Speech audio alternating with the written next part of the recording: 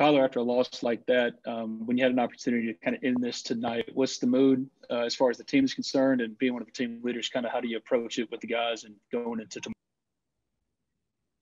I kind of cut off at the end, but tomorrow we're prepared as a team. We are. There's no doubt in my mind. You know, whenever our back's against the wall, we're the toughest team in this nation that I believe, and we're gonna have some good arms. We still got a bullpen that's still stealthy, and I believe our hitters are gonna come around and do some damage, and we're gonna win a ball game in advance. You really saved the bullpen tonight, being able to extend and go the length that you did. I think 5 complete for you after that leadoff home run, or not leadoff, but whenever you got the home run to settle in. What was the approach? How were you able to do that? Yeah, I just had a missed pitch there. Made a mistake, and good hitters, you know, they capitalize on it, and that's what they did today. That's kind of how they scored the runs, just some mixed pitches, and that's what good teams do.